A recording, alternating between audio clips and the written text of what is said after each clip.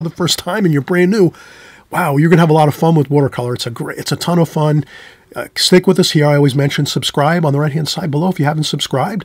This way you stick with us and you can keep watching our videos, and we're doing videos like this all the time, as well as every other subject matter you can imagine in watercolor. We do flower paintings, and we create seascapes and beach scenes and landscape scenes with barns and trees, and we do all kinds of fun stuff like this. Everything is watercolor though, and but all those that many of you that are my regulars and you're always with me, you kind of know, if you can become creative with your watercolors and have fun exercises like this where it's not too serious, you'll find that you'll be able to kind of create your own bit of toolbox of I guess techniques and methods that you can use when you're painting that are going to help you in every situation when you're painting watercolor. It might just be a small bit of wash that you're working on and something goes wrong, but right away you know, wow, I could rescue it quick because I can grab a tissue and blot up this section. Or, oh, I could use a larger brush and I can get this whole area done really fast and look really loose and fun, versus trying to use a smaller brush and then I might wind up making it look too overly worked and things like that. So you'll learn all these things as we go here. But I'm glad you're here. I'm glad you found us here. Again, if it's your first time, and again, please subscribe if you haven't. It's really important. This way, YouTube can send you my videos on your homepage on YouTube. So no obligations when you subscribe. It just means that your YouTube's going to let you know on your homepage when you open up YouTube the next time that I've made a new video. So there's no emails or text messages or anything like that silly stuff that goes on the electronic devices these days with people calling and emailing and all these things like that. Yeah, you have a lot of fun here. Stick with us. We're going to have tons of fun going forward. We're doing lots more figures now going forward. We're going to work it into our regular routine. So it's not like this is going to overtake my channel. I'm doing all my normal routine on YouTube if you've been following me for a long time, and thank you so much for always joining along with us here and all the beautiful comments in the comment section. But we're sticking with our normal routine as always. We're just going to work in a few little more figure exercises because I know people really like figures. A lot of you have mentioned in the comment section over the last couple of years when I've done figure painting, like, oh, Chris, do more of these. You know, yeah, these are really good. I like these. So I'm just going to add a few more of the figure paintings to the repertoire here. I'll come right back in just a second. I just wanted to show that we could do a quick repair or two with our titanium white paint so that, you know, you can kind of see how you can fix this up a little bit. Okay, be right back. All right, so we just saw the finished painting. We're just doing figures again here, enjoying it. Let's just make a couple. I just wanted to make a quick sketch with some Sharpie marker just to kind of, if you can key in on this one part of the drawing when you're getting set to do your pencil drawing and then eventually your painting, of course. You just want to recall that. Let's make sure that we keep the head over the feet. So if we have our head here on our figure, we just kind of want to make sure that when we come down this way and we're going through the body, we just want to make sure that the feet are, so the figure's feet should be straight all the way over the top of the feet, the head. So the head, you're always going to want to have your head sort of over the feet here. So, you know, we have the arms and the shoulders like this. We have the hair here. But we just want, whether it's a male or female figure, whatever it is, let's make sure we keep the head over the feet. If it's an action figure, usually if you have an action figure, let's say running, you'll usually have one foot underneath or over, you know, you'll have your head actually will be aligned with one of the feet in an action figure. So if the other leg is going back this way and the person is running like this, so if we have an action figure like this, the head will be here. There'll be 1 foot under the head. Usually that's the balancing point of the body. So you're automatically usually going to always have your feet under your head. Either one or 2 feet above your or below your head is going to usually be your balance point for your body. So if you have a running figure, you'll always have your foot below the head, at least 1 foot below the head. And then here on this standing pose, this is just, again, a standing pose of a figure in profile. that head right here of our figure is right above the feet. So you just, it avoids having figures maybe that sometimes can be lopsided like this. So if you can imagine, if you make your figure like this, and the feet are over here, and your head is here, it's going to look funny. It's going to look like your figure is kind of falling backwards. Or it could be the same thing where your figure might look like it's falling forwards. If we had the feet like this, and it would look like the figure is falling forwards if we don't have the head over the feet. So this is just that main thing to remember. If you can draw maybe a very simple, tiny little pencil mark, just to kind of, with a ruler, you might take a ruler and put it on your, we'll do that actually. We'll kind of show you how we're going to do it just now. But that's just kind of the thing I wanted to mention for this painting we're going to do right now. We just want to make sure that the head is above the feet, or the feet are below the head, pretty much in line. Doesn't have to be perfect, but you want to have that kind of in line for this standing pose. Okay, all right, so we'll just keep going here. And like again, I said I'll use this ruler to just make a quick mark, pencil line over here on my paper. So I'll just make a very, very super, you probably won't see this on camera because I'm making it so light. I don't want to kind of disturb the paper and have a dark pencil line going through my figure. But I did make a very, very super light pencil line right down the center where my figure is going to be. And that's all I need to know. Now I can kind of start doing my figure. And I'm just doing this by, you know, I'm improvising this figure. I'm just making a standing figure. So I'll just start off with the head. And that's about it. So I'm just going to make the head here. And I'll make it maybe about an inch large, the head, approximately.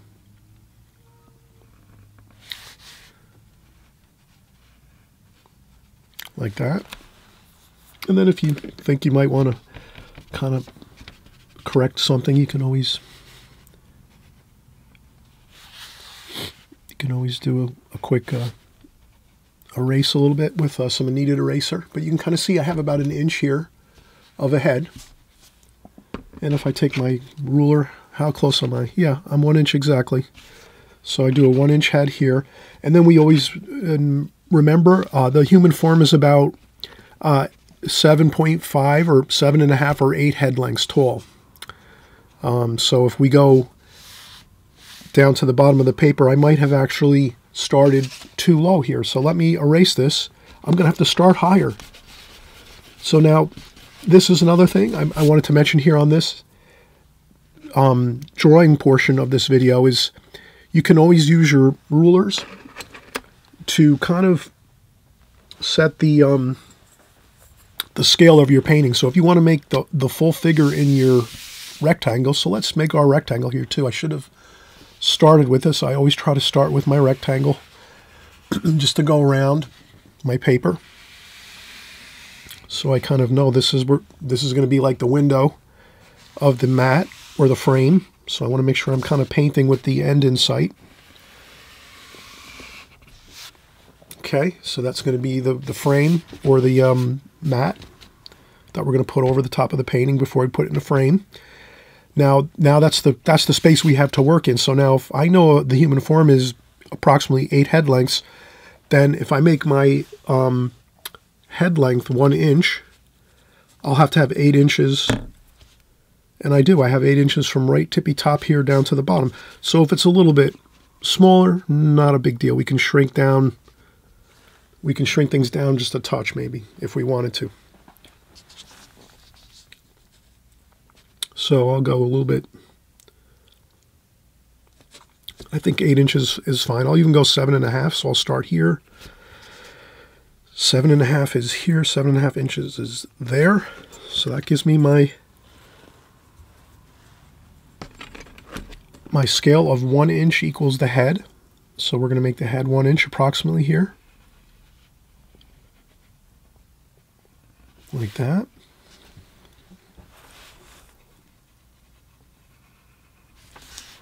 We're going to do that. 1 inch is the head. And then we just go down, and you can even make hash marks every inch if you want. Very lightly though, just so you see them. 1, 2, I'm going every inch, 3, 4, 5, 6, 7, 8. Okay, so I made tiny little hash marks, just enough so that I can see them. You might be able to see them a little bit on camera here. But now what I do is, with those hash marks, now I know I'm going to just use them as like guide points. So I know here I'm going to do the shoulders in the back of so the shoulders in the back of the figure here. And then I'm going to come down like that on a slight. And usually the waist is about 4 head lengths. So 1, 2, 3, 4 inches. So 4 inches on this figure is about the waist. A little bit. Maybe we can make it a little higher so we can get the feet in the bottom here. So I'm going to make it a little bit higher. No one should notice if you adjust your figure a little bit to squeeze it in, as long as it's not dramatically different. And then here we have the shoulders coming down and the arm. So his arm is coming down this way, and about here his arm comes up a little bit there. And then I would say even we could make this arm a little longer here, I think. A little bit out this way too, a little bit, yeah, I think a little bit out further. So yeah, I would say that's about a half a head out this way. So the arm is out here a little bit, and it comes up this way. And then the waist is here, so this person has a little extra, a little bit. His waist is a little large. He's been eating some pasta and bread, a little too much, and his legs come down like so. And I'll pretty much just come straight down at an angle. I'm not going to make it any real. So if you can kind of see, I just did basically some pretty simple angles. We did the head 1 inch tall, and then we just came down 4 inches from the top. 1, 2, 3, 4, and that's about where the belt is, the waistline here. And we have the elbow here in the arm. That just comes down the arm, and there's the elbow there, and we'll have a little bit of shadowing under here. And then we'll have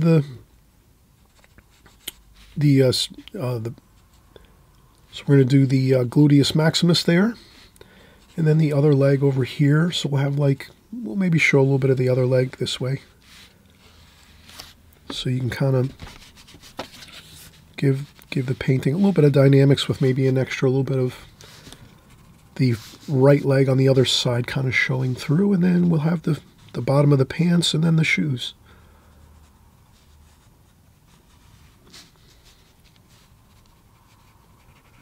Okay, so that, and then we'll have a little shadow across too. This is the figure, and we'll say the light's coming from here, from the back, like that.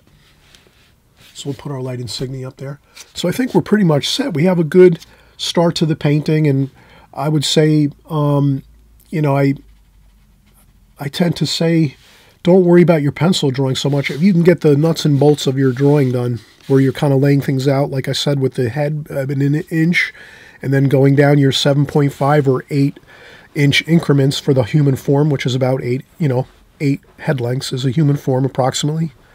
So if you have whatever size you draw your head, that's where everything else will scale out to. So if I made a very, very, let's say if I take my scrap paper again here and just do a quick idea of what I'm kind of, just so it's really pretty clear.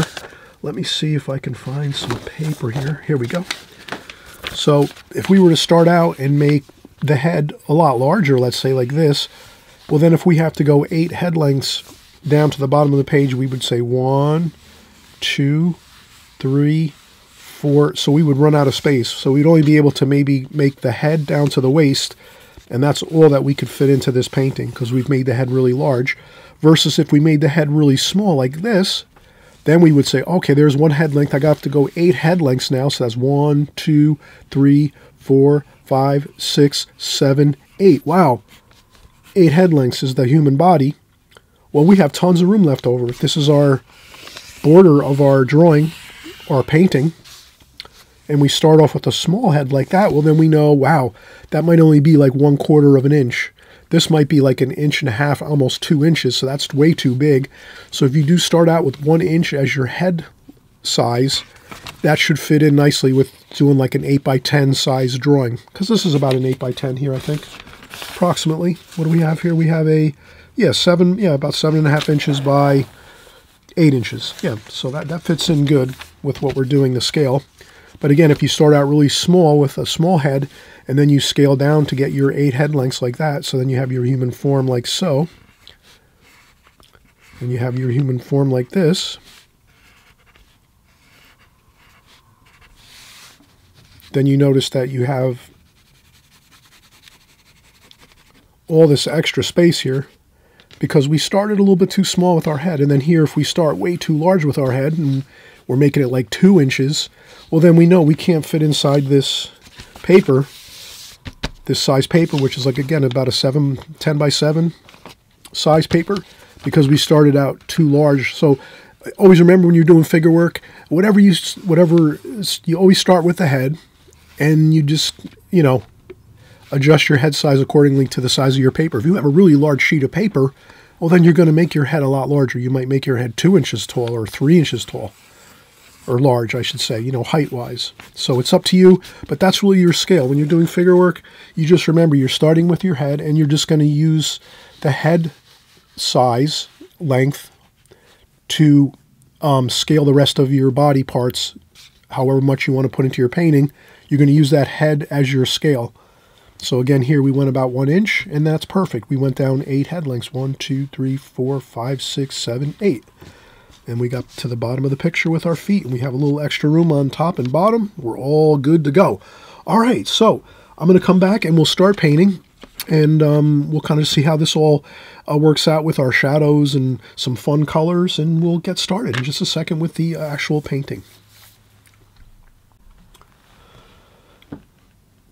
All right, so we're going to get started doing the painting portion of our figure. And I like to always mention, please use the most comfortable brush size you like for your figure work. With figure work, as I would say, it kind of works the same if you're doing any other type of watercolor painting, no matter what you're doing, landscapes, seascapes, city scenes, flowers. Use a brush that's going to help you to accomplish what you want to, what's going to make it more comfortable for you to execute your washes. So for the head, I'm going to start with a smaller brush. I don't want to go in there with a really large brush that is way oversized to try to do some of this finer details with the head here. So that's what I'm going to do. I'm going to use a smaller brush. This happens to be the brush that comes with the Schmincke palette. So if you ever order a Schmincke palette, the really nice aluminum ones that I tend to use for a lot of my videos, and it has these paints inside of it. So if you see the Schmincke palette with these paints inside, that's the one. It's got like 3. It's an aluminum palette, and it's got the top and the bottom that you flip open, and it's aluminum. You can always look up my palettes on Chris Petrie, and you'll see all the different palettes I use. And I just did a recent video too on how to customize your Schmincke palette. So I think Schmincke palettes are great. They're aluminum, they're light. You can customize them if you want.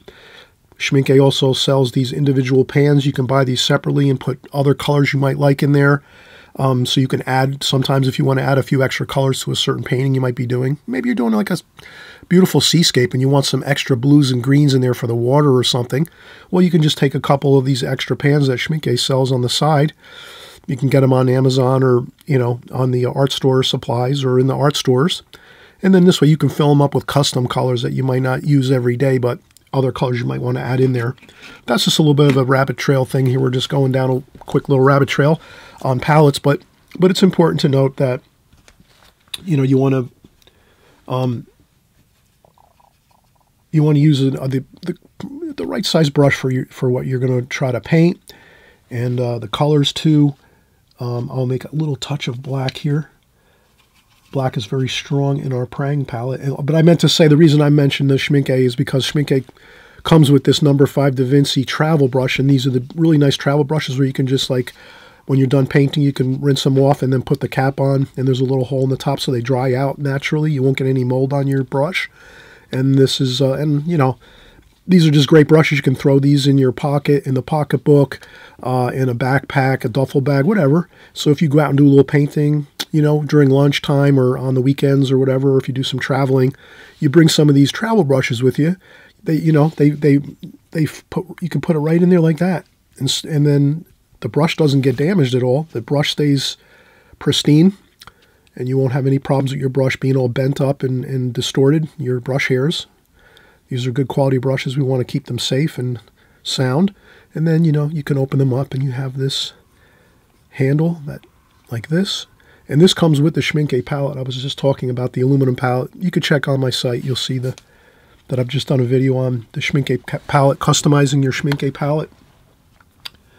But let's just keep going here. So I'm doing some darker brown with some tiny bit of black mixed in with my brown and a little bit of orange for my hair color here. And again, I'm not really, I think if I can get some good darks here for some of the shadow side, so I can get some shadow side here, and then I can rinse off my brush, maybe dry a little bit of the water off the brush on a tissue, and then I go in and just get more of that orangey color here for the light side of the hair. Again, the light's coming from this side this way. Like that. I think that looks good. So right away you can kind of see we're off to a good start. We're doing the head. We're starting with the head just like we did. We started with the drawing with the head. Now we're just doing the same kind of thing. We're starting off with the head for our painting. And we're going to come down here. A little more of the darker wash there. Again, I'm using an appropriate size brush for the area that I'm working in. The head here is a little smaller than the rest of the body, so I want to make sure I'm using a brush that I can kind of navigate through this section here carefully without bumbling around too much. And that looks pretty good. So now we have some hair on there. Nothing too fancy. And again, we're just having fun here, enjoying the journey of watercolor, the journey of figure painting. And that's all it is we practice as we can, as much as we can. And maybe right now I'll add a touch of red for some of the flesh tones, which I think have a little more red, but I'll mix that in with this. Maybe a little bit of the orange red. And I think that would be pretty good for the flesh tone. And let's try it out.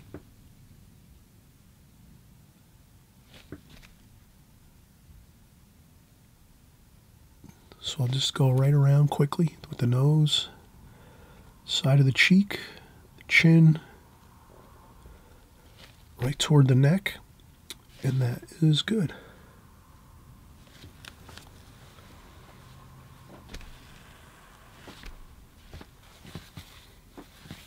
Now from that point, I could see, you know, I made a little smudge over here, so you could probably see that smudge I made. So that smudge right there, we can fix that with a little bit of titanium white. So if you ever have a little smudge happen on your painting right away, don't worry.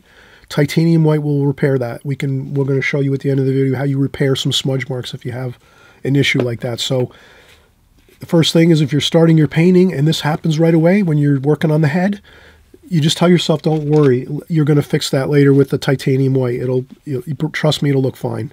So don't get frustrated when you're first starting out and you make a smudge. Just keep going. Forget about that. You'll fix it later.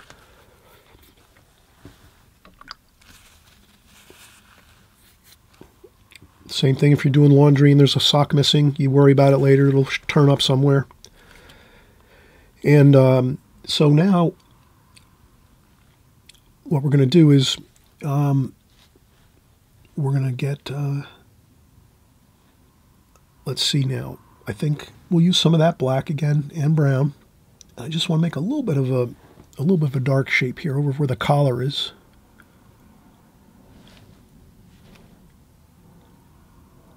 A little bit of a shadow there. A little bit of a dark line there. And then maybe we'll get some purple. So again, I'm working kind of with my smaller brush. A little bit of that kind of purpley color mixed in with maybe a little bit of orange.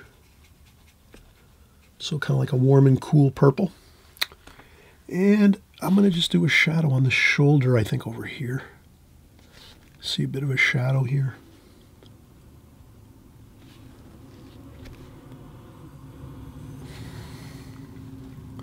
Looks pretty good.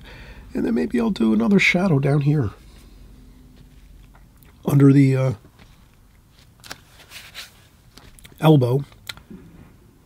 And maybe a little bit of blue. And then I notice I need a little bit of spritzing on the paints.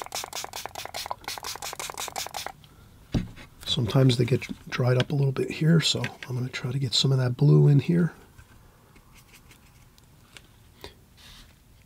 Like that. So I want to get a blue shadow under the under that part of the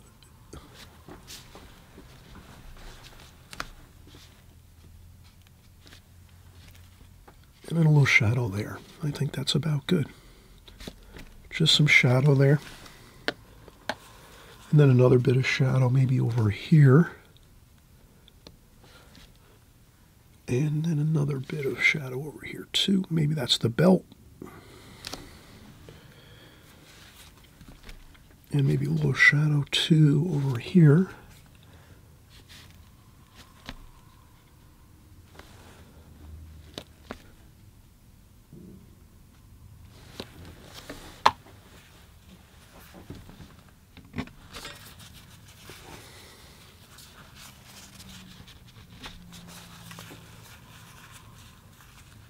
Okay, so now we have some shadows working for us. And what else do we have here? A little bit of shadow back over here, maybe. And I'm going to leave this, the white shirt.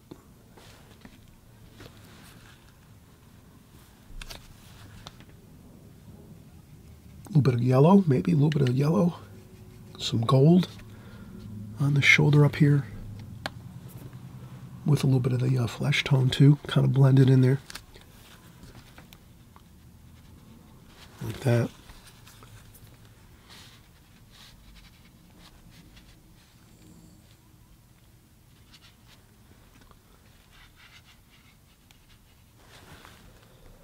Okay, so I'm strategically putting in shadows right now. And then what I'm going to do is now I'm going to shift to a larger brush. And I'm going to use this larger brush here. It's quite a bit larger. This is a number 10 Skoda travel brush. And again, this is another travel brush. These are great. You just unaffix them apart like that.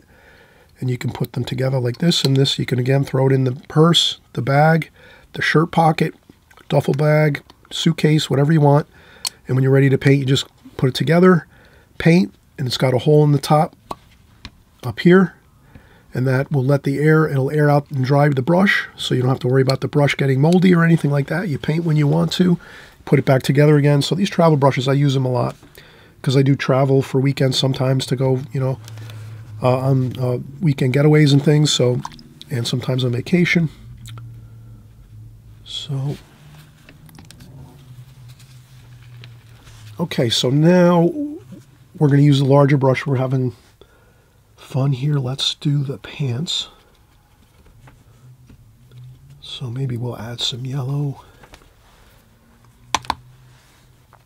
And I'll maybe make the darker part of the pants here. So I'll make the yellow. I'll put yellow and orange over here. Brown, yellow, orange, brown.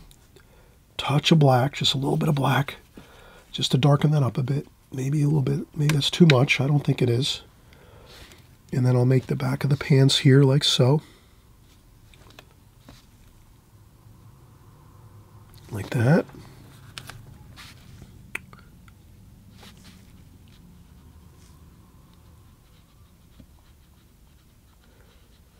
And then once I get to there, I'm going to rinse off the brush, dry off a little bit of the water, and then I'm going to try to blend that out a little bit. Maybe I'll pick up some of this.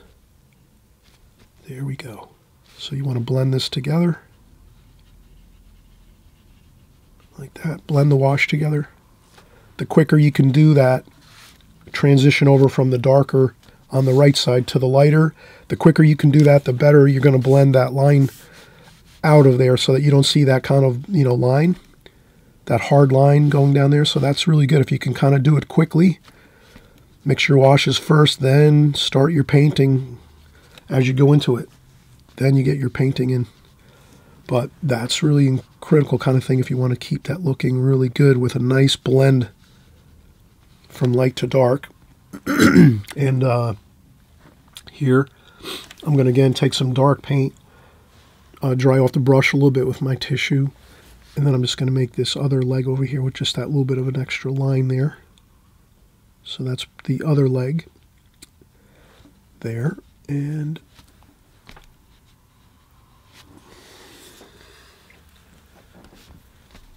then we're going to maybe make a little bit of a dark, like that black and brown. Black and brown and some orange. And we'll do the shoes here.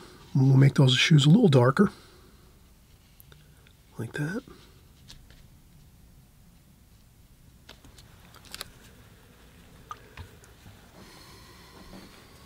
And then we'll pick up some purple. Purple and orange for some shadowing. Needs to be more blue and purple, I think. So that's what we're going to do, more blue and purple for the shadow. I'm just going to do that. I'm going to do the shadow like that. Kind of blend it in with the shoes.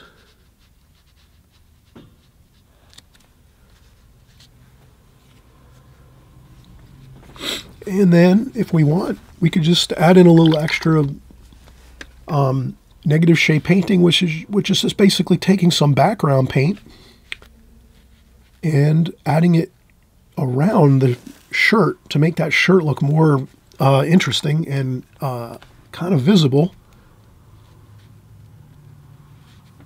So that's all you can do is just make some background washes. You could do swirling if you want.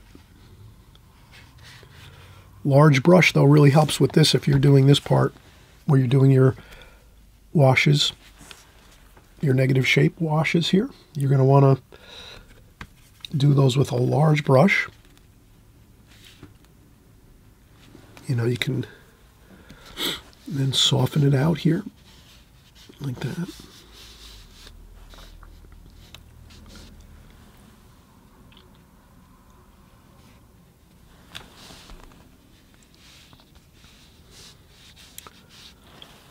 And this is just having fun with the watercolor medium. You're practicing your figures. You're not necessarily making a great painting. Maybe it'll turn out great and you're going to put it in a frame, and I'm all for that too. If you feel like it's really something you're really extremely happy with, then definitely pin it up on the wall, on the the fridge, put it in a frame, mat it. I'm just kind of getting creative with some washes here with the large brush, which is so much fun. If you have a really large brush like this, it just makes painting like fun. You know, you can add in a